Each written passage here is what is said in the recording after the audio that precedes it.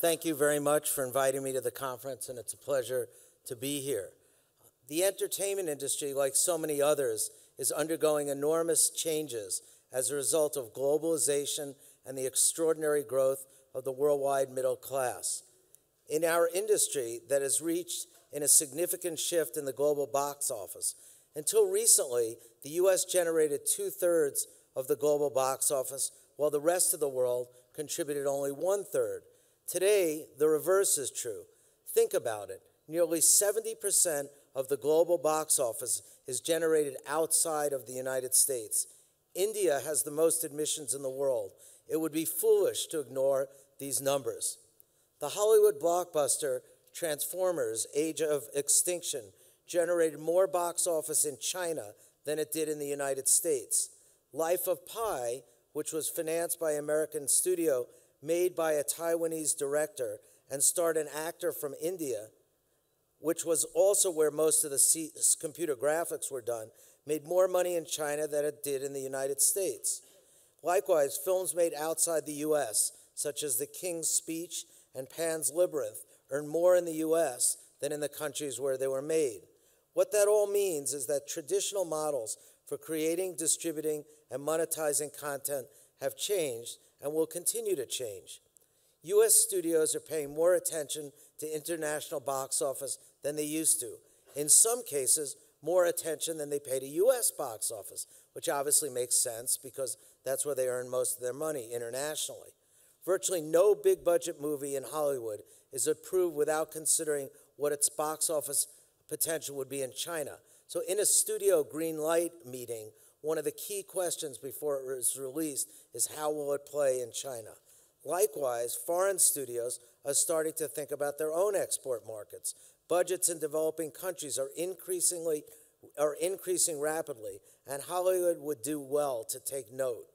The impact of globalization on international film markets has also been significant.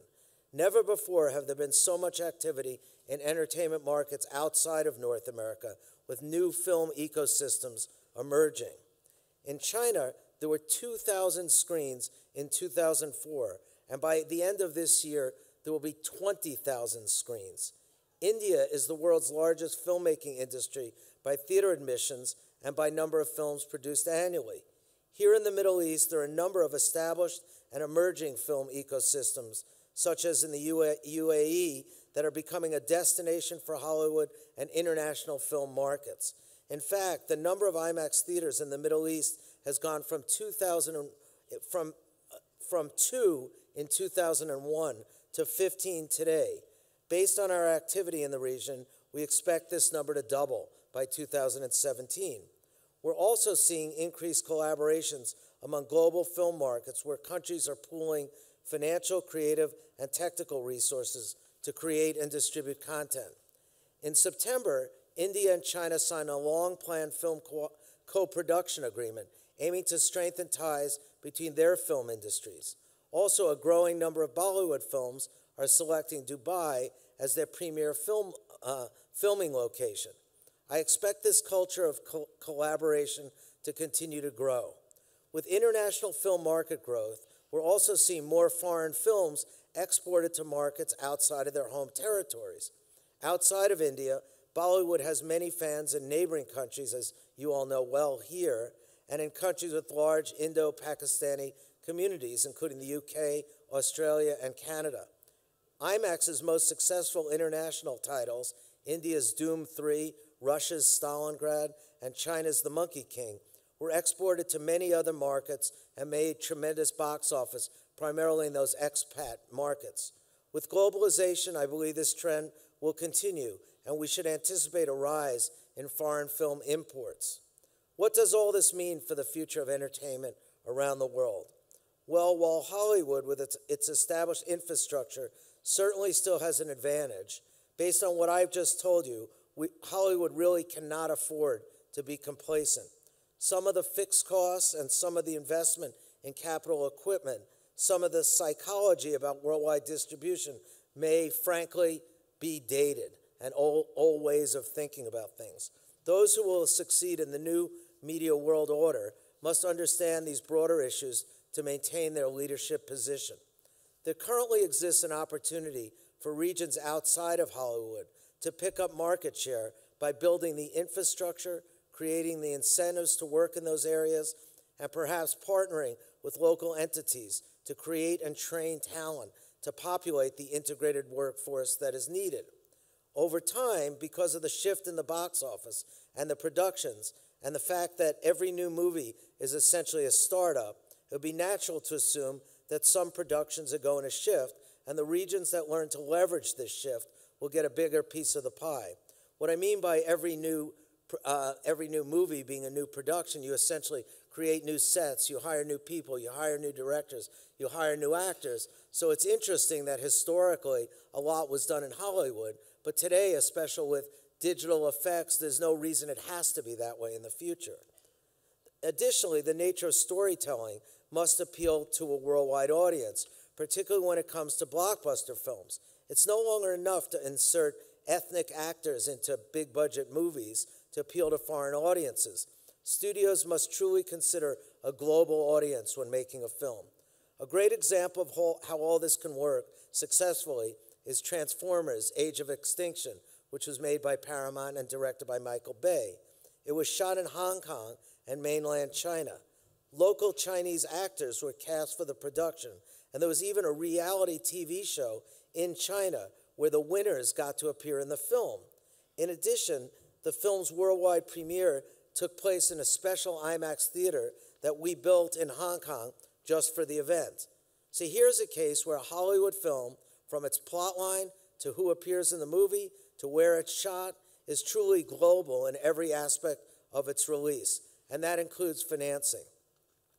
To gain international market share, North American studios must approach each new market differently, partnering and acting locally and being mindful of cultural sensitivities.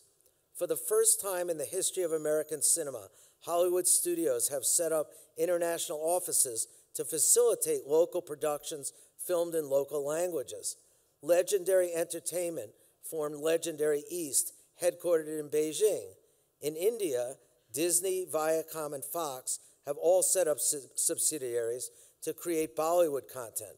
There's every reason to believe that over time, this trend will continue, and we all need to be prepared. Our global strategy at IMAX is simple. Think and act like a local company wherever in the world we're doing business. In China, we have 60 employees, and if we have any local issues, we resolve them through our local relationships, not through bilateral relationships. We built a business model that's a win-win for all involved there, and today China is our second largest market outside the US, and in 3 years it'll be our largest market in the world. We've essentially grown up with the Chinese film industry and the Chinese consumer, and think that's going to happen in the rest of the world, including in this region. We now have 880 IMAX theaters across 60 countries. We tailor our programming to specific regions or countries through a combination of Hollywood and local language films in markets like France, India, Russia, and China. Since 2010, we've presented 23 local language films in IMAX to strong success. The Russian film Stalingrad was the most successful film in the history of Russian cinema, and IMAX generated 13% of the film's total box office on only 39 IMAX screens. The IMAX per-screen average for our first ever Bollywood title, Doom 3, was 4 times that of regular multiplexes in India. We're also participating in the release of 4 of the top 5 highest-grossing films in the history of China. Our global approach to programming, combined with our network growth, has resulted in our international box office surpassing our domestic box office in almost every quarter since 2013. There's no reason to believe this trend will change as we continue to expand our network globally. Within the context of all I've just discussed, an interesting question is, will this change caused by globalization affect the soft power traditionally wielded by Hollywood, using movies as a cultural influence to export the American dream worldwide? The U.S. film industry has been the largest and most important exporter of Western values and American influence. But with the rise of international film markets, other voices want to be heard on the global entertainment platform. Last year, the Dalian Wanda Group broke ground on a multi-billion-dollar movie production complex in Qingdao as part of a plan to recreate Hollywood in China. Fosun, a Chinese company, invested $200 million into a company called Studio 8, run by Jeff Robinoff, who used to be a very senior person at Warner Brothers. SoftBank invested $250 million in Legendary Studios. While all of this will create competition for Hollywood, it will also force it to challenge the status quo and enhance its own understanding and ability to make better films for wider audiences. I believe that the most successful studios will be those that can incorporate their home country's values and cultural identity while adding subtle nuances to appeal to broader markets. It's also interesting to note that in a sense, globalization creates a democratization of the filmmaking process. When you look at a film production, as I said before, every new movie is a startup regardless of where it's located in the world. It has a new director, a new cast, except for sequels, of course, which they make money by leveraging off the old cast, new sound stages, a new director of photography, etc. The traditional economic and technological barriers related to how, who, and where content is created are weakening. I believe the talents and film successes of the future will be found in new places and in new and exciting ways. Not only are international film studios responding to globalization, but governments worldwide are also seeing the benefits of a strong entertainment ecosystem in their respective countries. Here are some key initiatives the Middle East is following and should continue to implement to foster its own ecosystem. Number one, offer incentives to attract global film productions. This has both direct benefits, such as the impact on GDP and rise in employment, and indirect benefits, such as growth in tourism, technology, and knowledge transfer. In Canada, many U.S. productions are enticed by the country's lower exchange rate, lucrative tax credits, and skilled workforce. Mission Impossible 5, the sequels to Marvel's Guardians of the Galaxy, The Avengers, and the next Star Wars installment are all currently shooting in the UK thanks to a competitive tax credit. The Abu Dhabi Film Commission announced a 30% rebate for production shooting in the city in 2012. Since then, there's been an increase in film productions with high-profile movies such as Fast and Furious 7, which is coming out next April, including an IMAX, and Star Wars, which recently completed shooting in the city. And by the way, the segment of Star Wars that was shot here in Abu Dhabi was shot with IMAX cameras and is one of the set pieces of the film. 2, build the infrastructure needed, create the opportunities for people to enter the industry, and perhaps partner with universities to train the talent and create an integrated local workforce. For example, here in Abu Dhabi, the fact that NYU, with its world-renowned film school, is here certainly gives you a leg up in creating the infrastructure through education.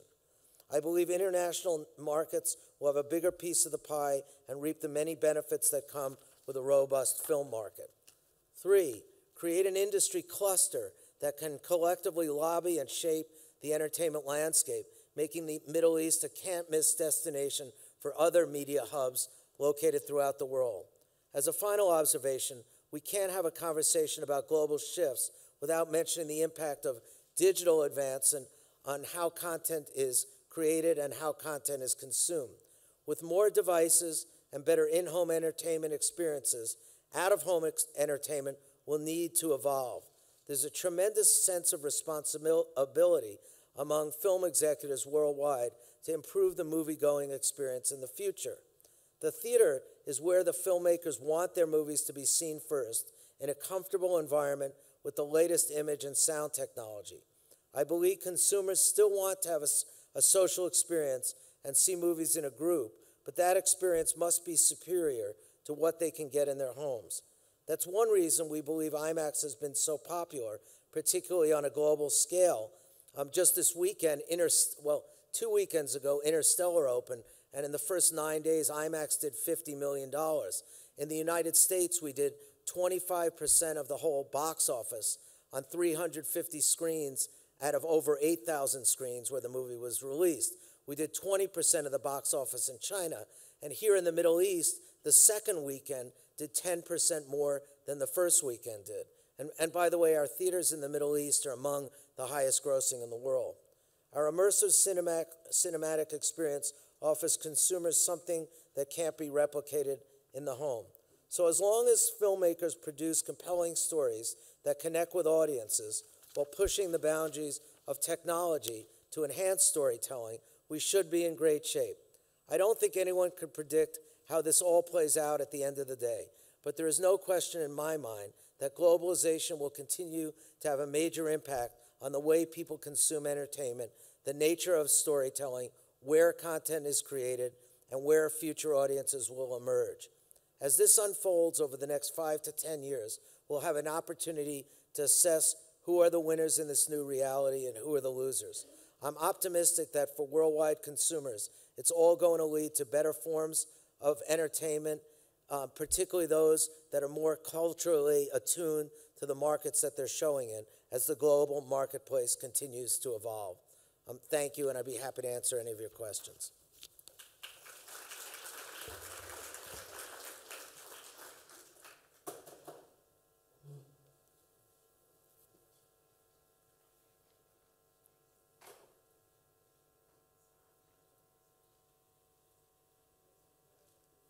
Please.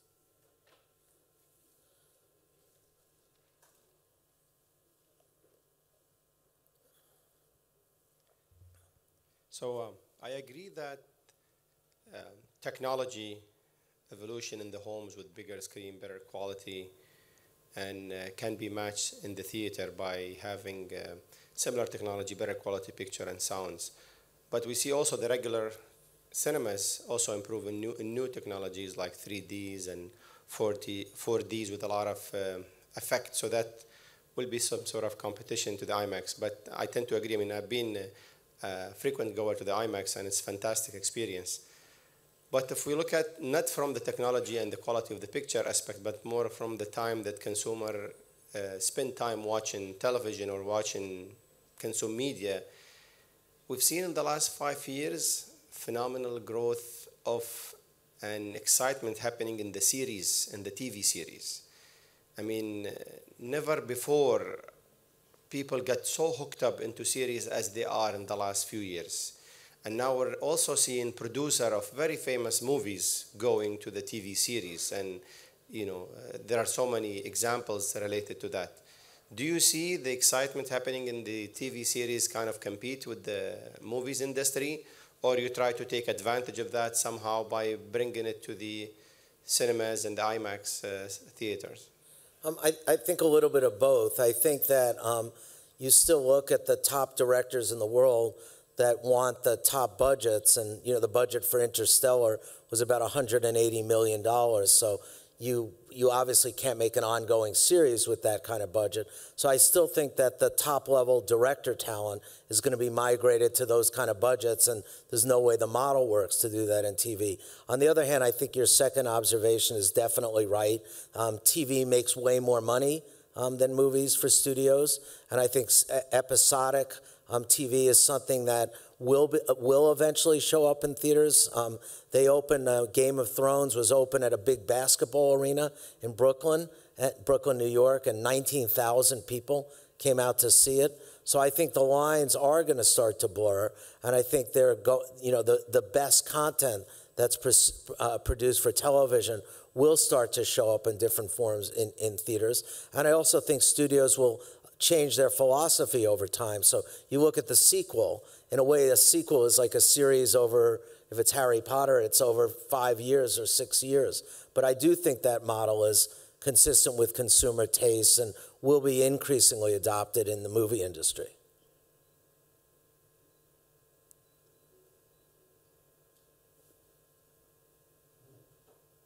Are there any other? I see a hand in the back. Do I see a hand in the back there or not?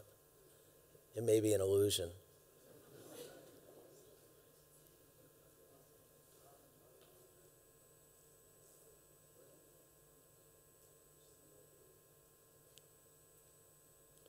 Come on, guys. IMAX is a really interesting business. Technology, laser, global. There's got to be some questions. I didn't answer everything, I'm sure of that.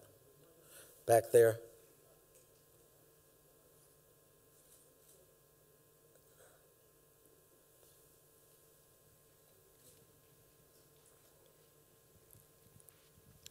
I wanted to ask you a question about, first of all, thanks for your presentation. It was very illuminating.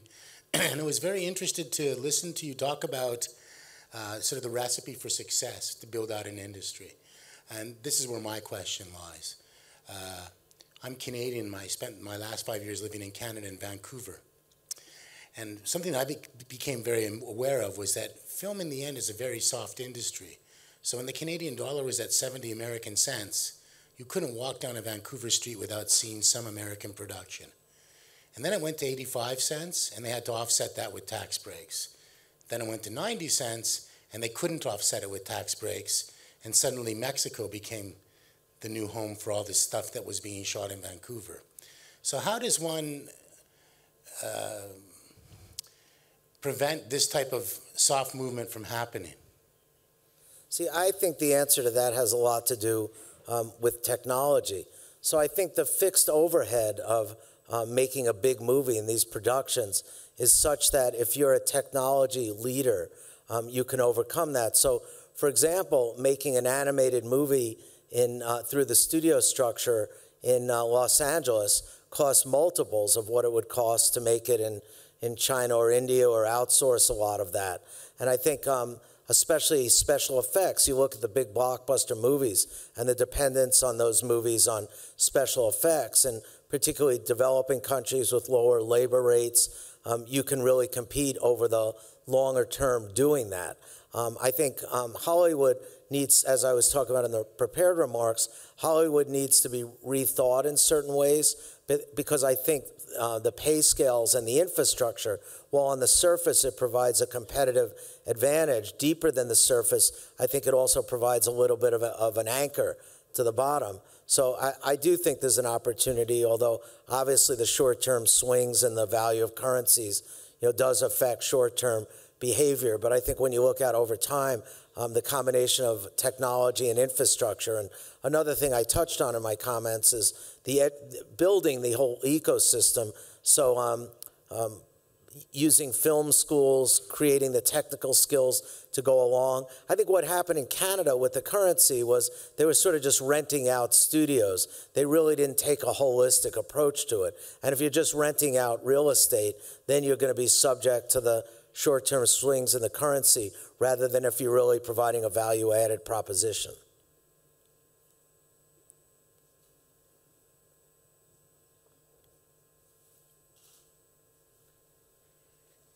Right over here. Great presentation. I really appreciate hearing the whole vision about the sector. Two questions for you. One regarding the technology, what's coming up from your end of the business, and a second question regarding the room that you have for independent cinema. You talked about blockbusters and how globally things are changing, and where you have new market players that are coming in. But a lot of those market players are really still at more of an independent cinema type of approach. So what is IMAX's take on that? So first on technology, we've always tried to innovate and reinvent ourselves. So we actually became digital before the mainstream industry became digital, because it was cost prohibitive. For us, one IMAX print of one movie cost $30,000. Now that we're digital, it costs $150. So we beat those costs out before someone else beat us to it. So our latest innovation, it's called laser projection. So any projector that you've seen is based on something called a xenon lamp, and it's an electric bulb. But with an electric bulb, if it gets too bright, it blows up. So you can't create large enough images or bright enough images. So over the last 3 years, we acquired patents, and we invested about $50 million, and we invented a new system that works on laser technology, and it's way brighter than anything you've seen today. It's way, the blacks are blacker, which is a big deal. The colors are much better colors, and you can do much bigger screens. So what you used to think was a big IMAX screen is going to be a small IMAX screen. someday because of that technology. And it's not incremental, it's really revolutionary. I think we're opening the first one in the region in the Mall of Qatar in 2016, so you'll be able to see it. It's a revolutionary change that'll look great. We've also tried to really enhance the sound system because sound is such a big part of the movie-going experience, and we're introducing a next-generation technology. We've been very involved in image capture, so Michael Bay shot a significant part of Transformers using a new digital camera that we just invented.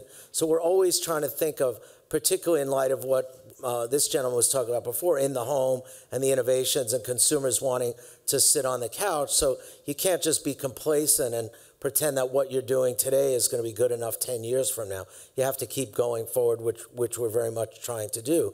In terms of the role of the independents, in a way, I think it could be the golden age for independents, but they may have to rethink their business model a little bit because the cost of distribution is so high and the in-home changes are so massive that if you think of independence the way you used to think about them, you put up the money, you finance the movie, you go to festivals, you try and sell your movie, you try and get theaters to take it. That model may be obsoleted. But on the other hand, it's so cheap to distribute now, and you don't need a studio to distribute. You can self-distribute, or you could distribute through Netflix or another service like that. And the costs of production have been wrung out because you can shoot it with your iPhone if you want. You don't need big production studios or special cameras to do it.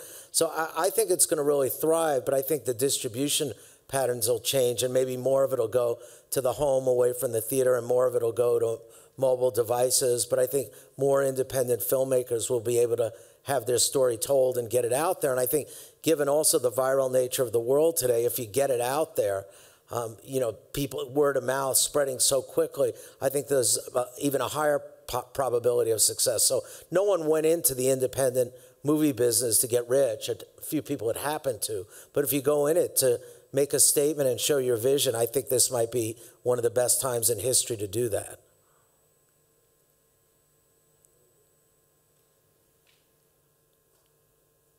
Are there any other questions? Oh, one back there. Hi. Oh, yeah. Okay.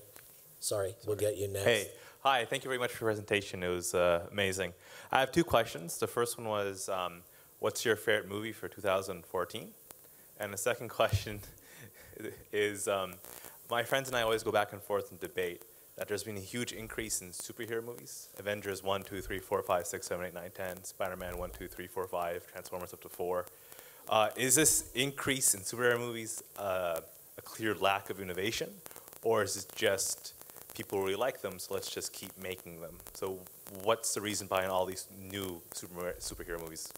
So my favorite movie, and I hope you get to see it, especially in IMAX, is Interstellar. If you haven't seen it, it's just incredible. It's very, if you saw, I don't know if you saw Inception, the Chris Nolan movie, but it has those elements to it. It's quite intellectually stimulating, but more importantly, visually and sound.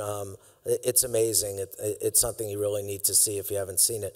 In terms of the superhero movies, I think the reason for those is because there are no brands in the movie industry, so you have to think about it like nobody goes to a Sony movie because it's Sony, right? They don't wake up one morning and go, oh, Fox, I got to go to a Fox movie. But I think the brands become, like you said, Spider-Man's a brand, Harry Potter's a brand, and you brought in the audiences. So I think that's kind of the intellectual reason for it, because you've established a brand, you build off it. An economic reason is you have the sets, you have, you could kind of formulaic make more money. Another reason is I think that most people in Hollywood tend to be risk averse. So if you're the executive that greenlit, Hunger Games 3, which opens today, and it doesn't work, you can say, what do you want from me? It was Hunger Games 3, it couldn't fail. On the other hand, if you're the ones who said, the hungry game, which you dreamed out of your head, and it fails, your boss is going to go to you. What kind of idiot would come up with a stupid movie like The Hungry Game? So I think one of the reasons besides the other more legitimate reasons, is that, you know, it's just people are not incented to take risk. They're incented to make money following the status quo. There was a question back there. Hi, Brian Gruber, and any anecdote that includes Brooklyn in it is always a great anecdote, isn't it? I wonder about your thoughts as to where day and date might be going with theatrical and television, and whether you see that exclusively as a threat for your business, or because you offer such an exclusive and superior experience that people can never have in the home, that might help to differentiate you further. That's a really good question and a very complicated one. I think there's no question that different organizations, from Netflix, which has already announced 4 Adam Sandler movies and 2 other full-length movies that are going to go direct to Netflix rather than to theaters, to the agendas of some of the studios on a worldwide basis, where they want to distribute content and cut out the, you know, the middleman. I think there's no question that there's going to be an attack on windows. What I personally think is going to happen is that for the blockbuster movies, the windows are going to hold for a longer time than we think, and I think the reason for that is you can make money over multiple platforms, and you can market. You use essentially the theatrical release as a full-length trailer for the releases that follow, and you can monetize various windows. So I think there's going to be a lot of talk about it, but I think for the bigger budget movies, it's going to take much longer than people think. And, you know, and I think for the other movies, the assault is going to happen soon, and I don't know, we'll see. So from IMAX's point of view, I don't know either, you know, we'll see. So we announced an experiment with Netflix. Netflix is making the sequel to Crouching Tiger. The first one was made by one of the studios and sold the rights to Netflix. So this is happening next August, and it's going directly to the home. And we thought we would do a little bit of an experiment, and we would distribute it in IMAX theatrically and charge people our regular ticket prices to do it. And our thought process was, if people want to see it on any device, you know, we're just a different device, and we'll see. There's been some resistance in our industry, even to the test, and you know, we made it clear that that's all it was. But if you ask me the question next late August, I think I'll have an answer. I really don't know what consumer behavior will be at that time. I'm getting waved. That means stop? Okay. I'm sorry I don't speak that language so well. But anyway, thank you very much. It was my pleasure to come here. Thank you. Thank you, Gelfond, for your interesting topics that you shared with us.